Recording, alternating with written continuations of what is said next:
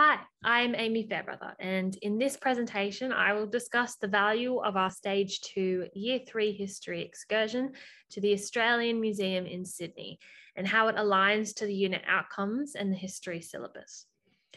The unit we will be focusing on this term is Community and Remembrance. The proposed excursion will fall into week 6 of the school term.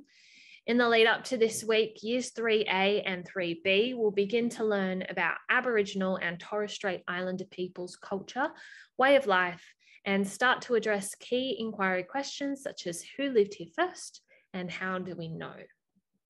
The excursion to the Australian Museum will draw upon this prior knowledge of Aboriginal and Torres Strait Islander culture and deepen the students' understanding of country through inquiry-based learning. This will further strengthen their capabilities to critically think, evaluate primary resources, and work in collaboration with peers, as outlined in the historical concepts and skills section of the Stage 2 history syllabus.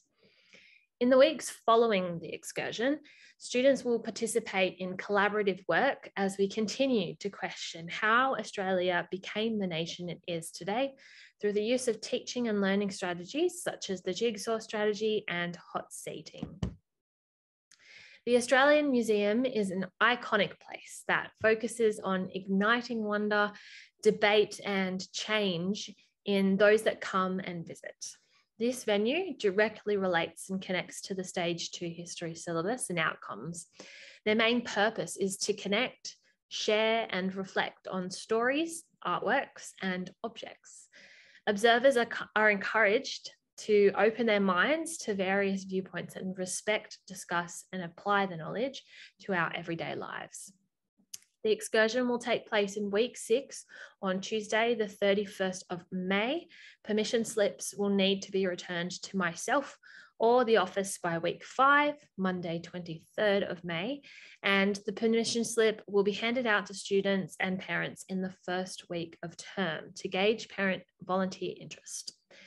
As I'm aware, there is no current charge for entry into the Australian Museum.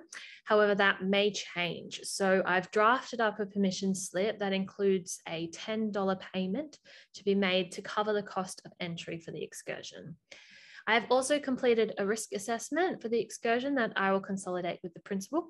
However, it covers all possible risks that could come along with the excursion, such as injury, strangers, behaviour, and transportation issues. After assessing the potential for madness and mayhem, I have come to the conclusion that this excursion is low risk and appropriate for our Year 3 history classes.